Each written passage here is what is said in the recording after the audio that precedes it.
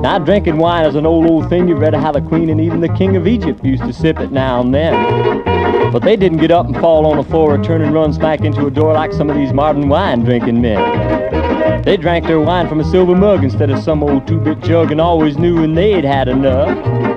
And the wine they drank was mighty fine, just like the juice right off the vine, not anything like some of this new green stuff.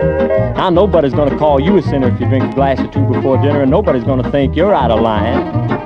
But if you're a man that likes to drink and don't want to get to where you can't think, I'm telling you now, buddy, stay off of that wine. Buddy, stay off of that wine, although it makes you feel mighty fine. You can drink gin and beer, that's good. You can drink liquor, aged wood, but buddy, stay off of that wine.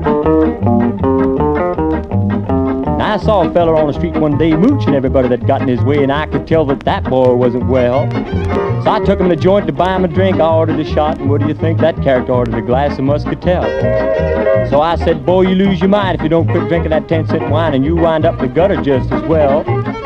But he got up with a stupid grin and used his sleeve to wipe his chin, and when he walked away, he almost fell.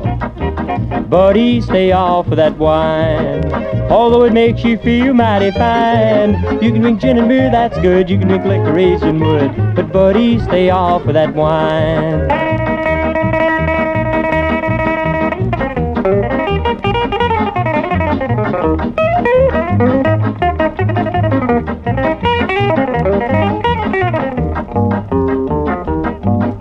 So if you find you're craving the stuff, and that means you've had more than enough, and that means you're right on the danger line. So when you start to buy a drink, just take time out and start to think, and remember, buddy, stay off of that wine. Buddy, stay off of that wine, although it makes you feel mighty fine. You can drink gin and beer, that's good. You can drink liquor, aged wood, but buddy, stay off of that wine.